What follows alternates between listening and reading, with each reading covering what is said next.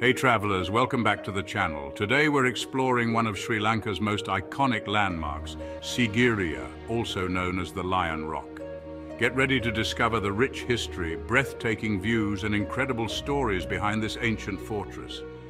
We're talking about a massive rock fortress rising over 600 feet from the jungle floor, built by a king over 1500 years ago.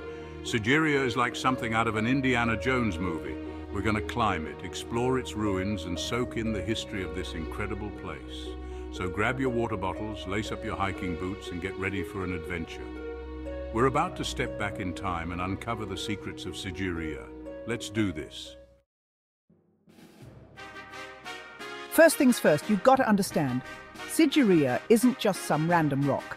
This place is legit. It's a marvel of ancient engineering and a testament to human creativity. We're talking UNESCO World Heritage Site status. That's a big deal, folks.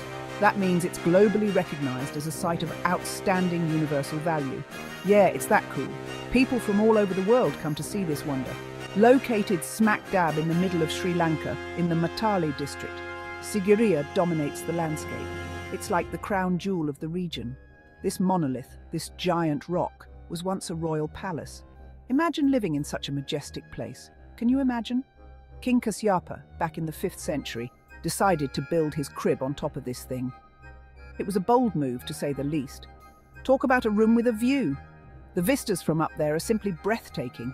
Now, King Kasyapa wasn't your average everyday ruler.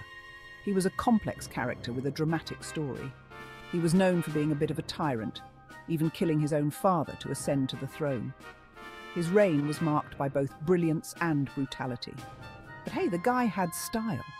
He knew how to make a statement. He built Sigiriya as an impenetrable fortress and a luxurious palace. It was both a stronghold and a symbol of his power. The thing is covered in history. Every corner has a story to tell. We're talking ancient gardens, intricate water systems, and these incredible frescoes, basically ancient paintings, that'll blow your mind. The artistry is unparalleled. And then there's the Lion's Gate, which we'll get to later. Trust me, it's epic. It's one of the most iconic features of Sigiriya. So we're not just talking about a pile of old rocks here. This is a masterpiece of ancient architecture. We're talking about a testament to human ingenuity, artistry, and ambition. It's a place that inspires awe and wonder. Sigiriya is a place that'll make you question everything you thought you knew about history, architecture, and maybe even royalty. It's a site that challenges our understanding of the past. It's a place that'll make you realize how small we are in the grand scheme of things. Standing there, you can't help but feel a sense of humility. And trust me, when you're standing on top of that rock, looking out over the jungle, you'll feel that in your bones. It's a moment of pure connection with history and nature. But we're getting ahead of ourselves. There's so much more to uncover. Let's start at the beginning, shall we? The journey through Sigiriya's story is just beginning. All right, let's talk about the climb. Because getting to the top of Sigiriya is an adventure in itself. We're talking 1,200 steps, people. Yeah, you heard that right. 1,200 steps carved right into this massive rock face. But don't worry, it's not as bad as it sounds. The climb is broken up into sections with plenty of places to catch your breath and soak in the scenery. And trust me, the scenery is worth stopping for. As you ascend, the jungle unfolds beneath you. The higher you climb, the more breathtaking the views become.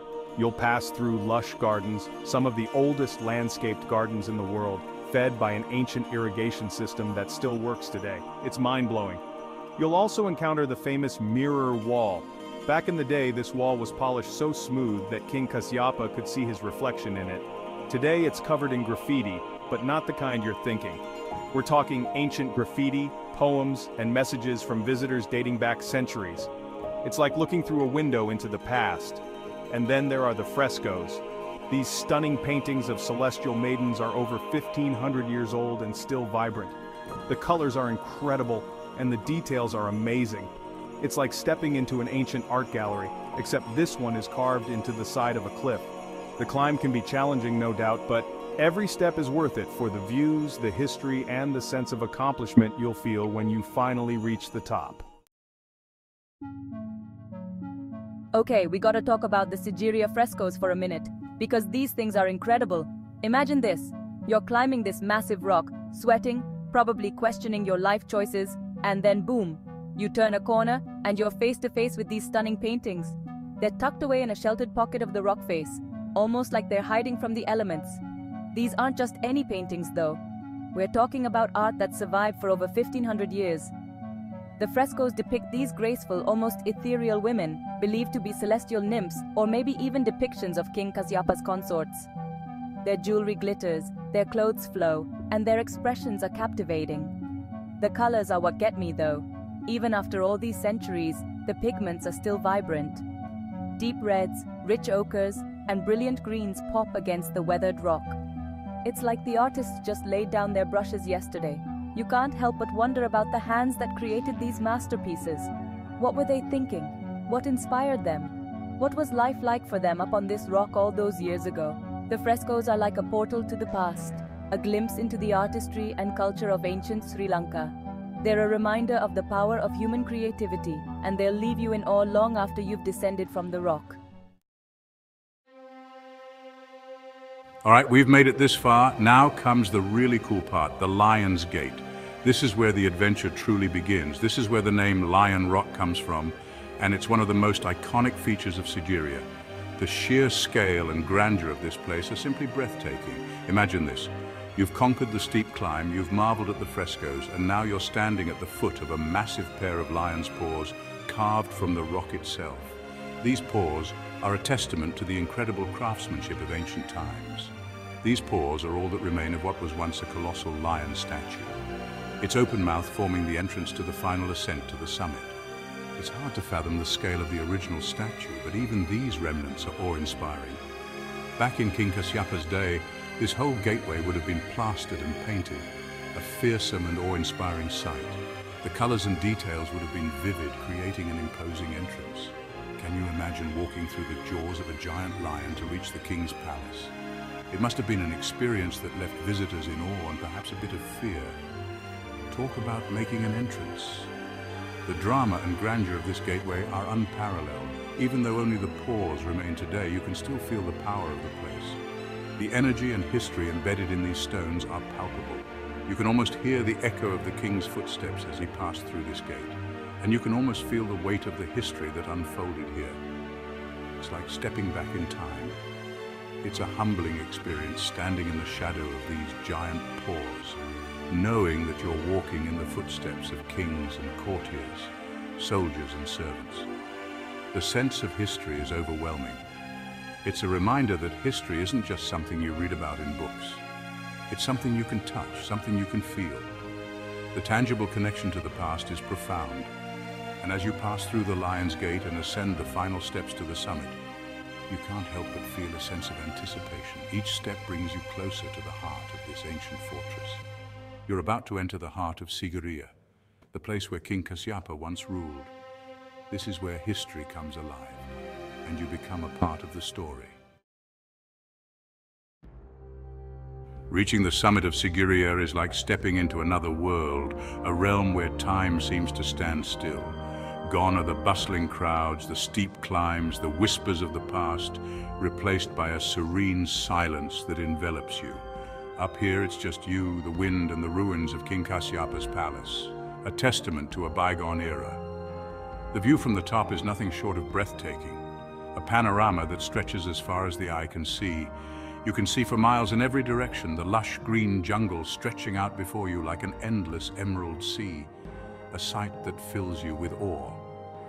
It's easy to see why King Kasyapa chose this spot for his palace, a fortress in the sky. Talk about a room with a view. The vistas are unparalleled. The ruins themselves are fascinating, each stone telling a story of its own. You can still make out the foundations of the king's chambers, the audience halls, the pleasure gardens, all meticulously planned and executed. It's not hard to imagine the grandeur and opulence that once defined this place, a palace that was the epitome of luxury. But the real magic of Sigiriya lies not just in its history, but in its serenity, a tranquility that is hard to find elsewhere. Up here, above the world, you can't help but feel a sense of peace and tranquility, a moment of calm in a chaotic world.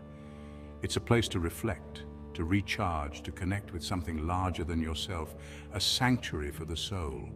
And then, as you make your way back down, you encounter the water gardens, a marvel of ancient engineering. These aren't your average gardens, though. They are a blend of art and science. We're talking about some of the oldest landscape gardens in the world, complete with intricate fountains reflecting pools and terraces, each element carefully designed.